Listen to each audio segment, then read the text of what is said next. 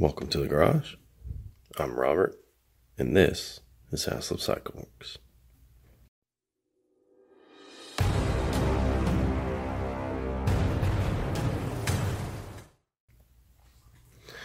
Today, we're not going to be wrenching, cutting, welding, grinding, powder coating, or anything like that. Today is actually a math lesson. Now, don't run off. This isn't going to be like grade school math class. It's going to be real simple. We're going to rely on the power of the internet to do our calculations for us.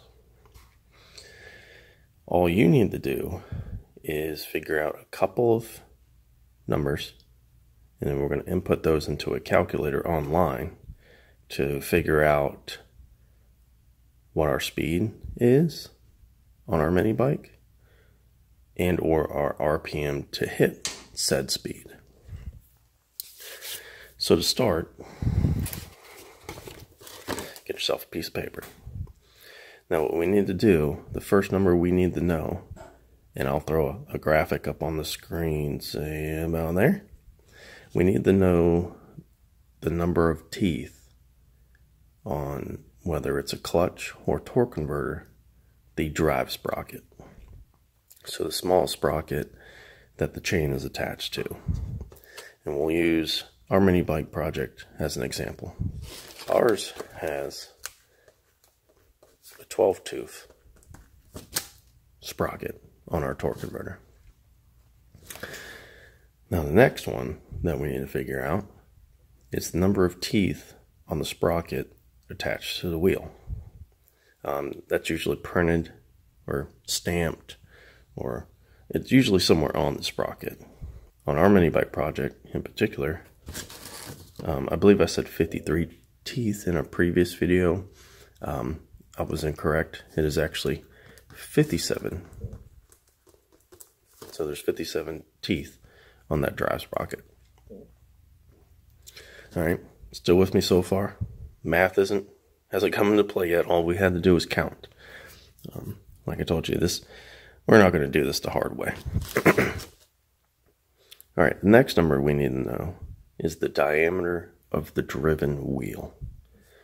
So in this case, we have a 145, 76. That's a 6-inch rim. It's 145 millimeters wide. 70% of 145 is the height. If anyone has ever wanted to know what those numbers mean on a tire, there you go. It's your width. 70% of the width is the sidewall height, and then the size of the rim. There are calculators online that you can use to put these numbers in, and it will tell you the actual diameter of the wheel, but most of those are for cars. And the issue with that is, I'll draw this out, hopefully you can see it. Most car tires are shaped like this. They round the shoulder a little bit, but you have a large flat contact patch. That's fine. That's what you want on a car. On motorcycles and mini bikes, the wheel actually is more of a balloon shape. So there's a small contact patch. The car tire calculator, when it gives you the diameter, will measure from here all the way across the tire. It will not take into effect this ballooned, not very good at spelling, so that may be wrong. It will not take into effect this ballooned area here. Best way to figure out the diameter of your wheel is to use a tape measure and measure from the ground while the tire is inflated to the proper PSI and the bike is straight up and down, vertical position. Measure from the ground to the top of the tire. That is going to be your tire diameter. That's the number we're looking for. With the PSI that we're sitting at with this particular size tire on a 6-inch rim on our mini bike, we are 14.5 inches, and you want that in inches. That's all the math that we need to figure out. I do not have a tachometer on this bike, so our RPM is a question mark. Now, most of us have smartphones or some sort of tablet. That can be your speedometer. In a previous video, you saw that we hit 34 miles an hour. Okay. But we don't have a tach, so we don't know what RPM we're spinning at. And the issue with some of these Predator motors is that they are governed, and so is our Project Mini Bike. But they're not consistent, and seldom are they the same from motor to motor. It can be anywhere from 3,000 RPM to 4,000 RPM. That's the number we're trying to figure out. What is our motor spinning at in order to get us to this speed? We don't want to be revving it out too far. We don't have a billet rod. We don't have a billet flywheel. We don't want that coming apart. So we don't want to go anything over 5,000 RPM on the factory flywheel or connecting rod.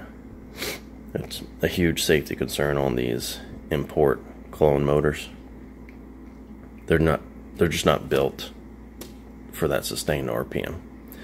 So we know everything we need to know to now jump online and then put this into our calculator. And we're gonna do some educated guessing here. When we put these three variables in the calculator, it's gonna wanna know what our RPM is. We do have it narrowed down to between 3,000 and 4,000 RPM. So we're gonna put 3,000 in and see how far away from 34 miles an hour we are.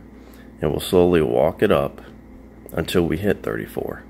And that'll give us an accurate RPM. Now we're at our PC and we are on our online calculator.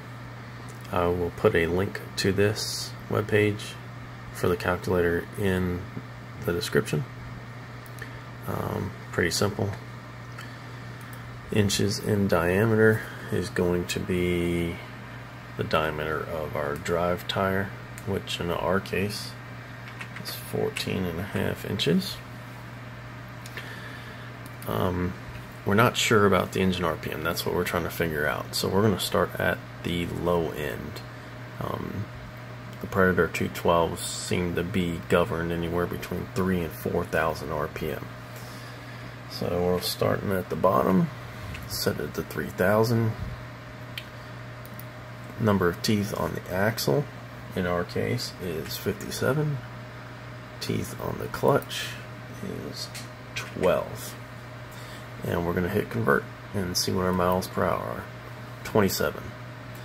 So that's a little low. Let's adjust our RPM. And remember, the RPM is the variable that we're trying to solve for here. Raised it by 500, 3,500 RPM. Hit convert. 32 miles an hour. We're getting close. Let's try 3,600 RPM. Not changing anything other than engine RPM. 33.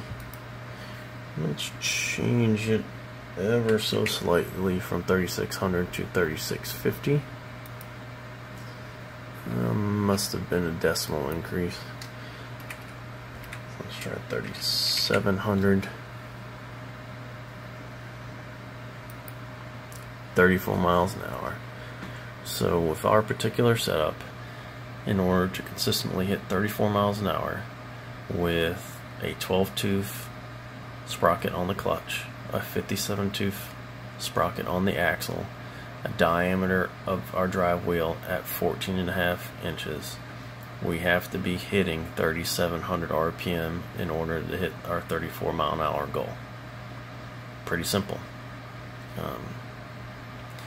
So you can input on this calculator whatever your sprocket sizes are and wheel diameter, and either see what your engine RPM is at a given mile per hour if you know that, or if you know what your engine RPM is, or you can even guess to see what your miles per hour are going to be. So hopefully this video hasn't been too boring for you guys. It is math, I know it sucks, but it's good to know, especially if you're building a mini bike or a go-kart or something for a younger individual. When you get all your parts together and you've got it assembled, you want to know that what you just built isn't going to be too fast for the rider.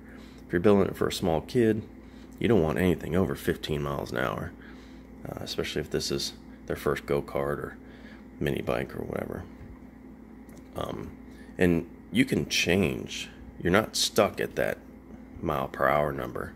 You can remove the governor, which, unless you put in a billet rod and billet flywheel, I wouldn't do. You can adjust the governor, and there's some tutorials online on how to do that for the Predator motors. You can change your drive sprocket tooth count, and the easiest one to change is the driven sprocket tooth count.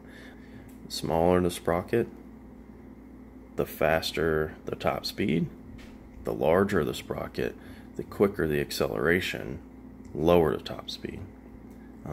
One way to get around some of that, though, is if you have a small sprocket but you still want crazy acceleration.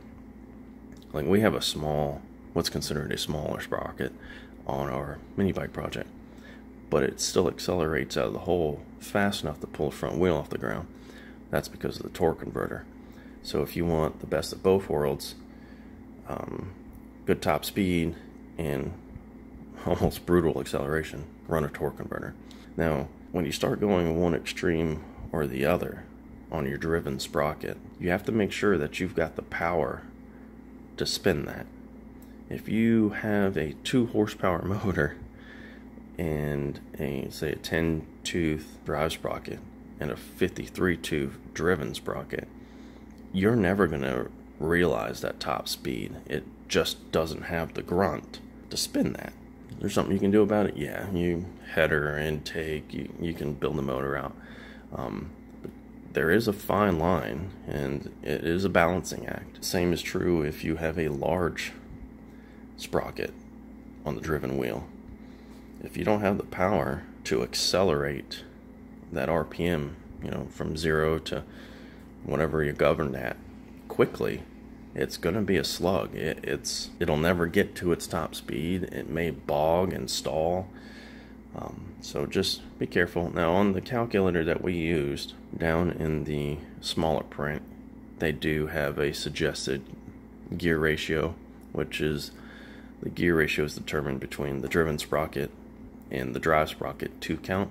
There's a good roundabout number that you want to be at. I believe it was 5 to 1, somewhere in there. So just read through that and it'll tell you. And if you see someone else's project, don't be afraid to ask them what they're running for tooth counts for their sprockets and whatnot. You can always run this calculator before you even purchase any of your parts to see what you actually want to get in order to reach the speed that you're looking for. Hopefully that shed some light on that for you guys and kind of cleared some things up and made sense. But until next time, get up, get out there, and do it.